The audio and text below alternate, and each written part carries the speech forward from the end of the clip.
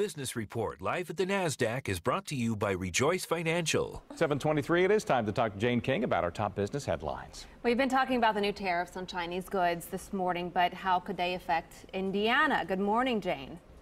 Good morning to you, Scott and Kylie. Well, about $1 billion worth of exports from Indiana would be impacted by a trade war. That's according to the U.S. Chamber of Commerce. It says it's mainly boats and steel products that are made in the state that would be hurt the most.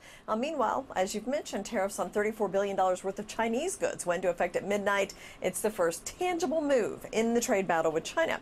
Subaru of Lafayette just finished its best first half of a year ever. The company said sales in June were higher than a year ago. That does continue a 79-month streak of higher sales. The Ascent, Forester, Impreza, WRX, Legacy, Outback, BRZ, and the Crosstrek all built at Subaru in Lafayette. Well, President Trump wants OPEC to halt crude oil's upward climb. Oil prices did fall yesterday on higher than expected stockpiles, but they've climbed to four-year highs in recent weeks. Now, OPEC does have some sway in oil prices by manipulating production, but there are other factors involved in the price of oil as well. And MoviePass has rolled out surge pricing, so that means your ticket to see the hot movie, maybe Jurassic World, Fallen Kingdom, could cost more this weekend. The surcharge starts at $2, and it varies based on what users want to see and when, and that will go into effect when there's high demand for a title or a showtime. Stocks jumped ahead of the tariffs today on China. Tech stocks were the big winners. The NASDAQ led the gains yesterday. Now, we do get the monthly jobs numbers. As if today isn't busy enough, we get those numbers out in about an hour. We expect about 200,000 jobs added in the U.S. last month.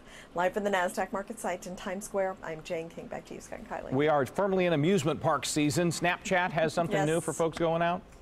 This is augmented reality. So this summer, Snapchatters can add an augmented reality layer to their theme park vacation. Snapchat has developed a lens on the app on your phone for Disney, Universal, and Six Flags parks, according to The Hollywood Reporter. They say the experiences allow users to connect with some of their favorite characters in a totally new way. I don't understand it at all, but I'll try it. Why not? I'm thinking they need Our new kids signs saying, it. watch out for flying iPhones or whatever.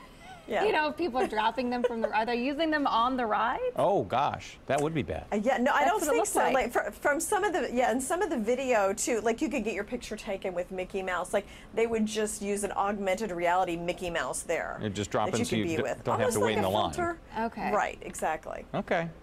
I still don't understand. Thank you, Jane. Okay. 7:26 right now.